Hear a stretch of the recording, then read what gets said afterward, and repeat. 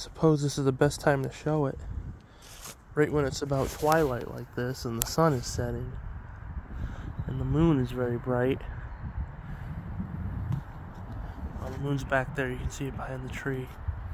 Anyway, the transmitter's off, but I have my receiver coil that has the utmost sensitivity, and sometimes the light will light up just by itself as I walk. You can see it pulsing. It's picking up some kind of energy.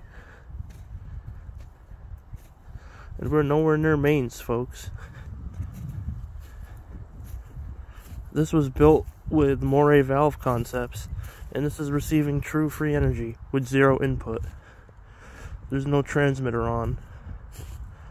This receiver is receiving true free energy. It's probably receiving magnetic flux from the stars and turning it into electrical flux. Certain spots I walk over on the ground, it'll get very bright. It's really pulsing now.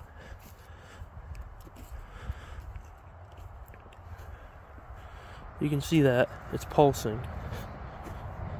It seems to really pulse when I walk over plain dirt. I'm walking over my old garden that had tilled dirt.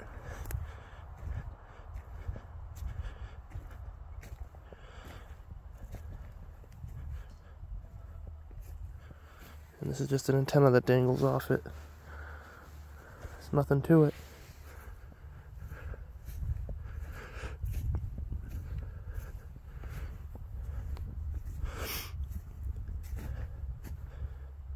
Ooh.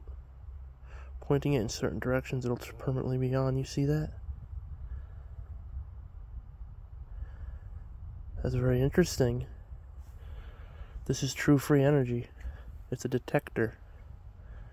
You see that? This is the exact spot I'm standing in.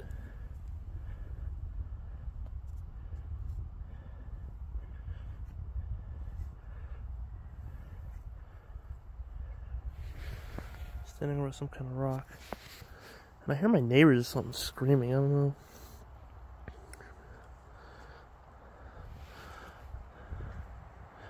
Here we go.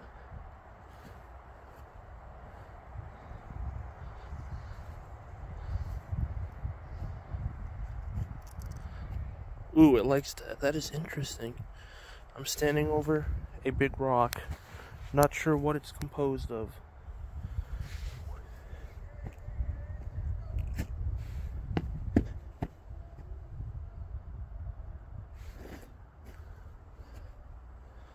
Yeah, the rock's definitely helping.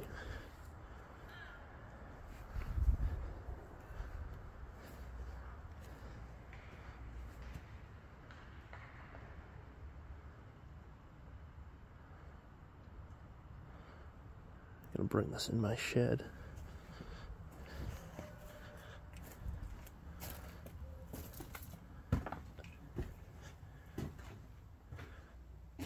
You can really see it pulsing now. So this is my solar powered work shed. We have zero power on in here, and I should have thought this through while I was filming because I have no light. So I'm gonna leave. I'm gonna try and get this to permanently light. I'm gonna pause the video and connect to my external antenna that's out here. You can't even see it in the dark, but there's an antenna out here.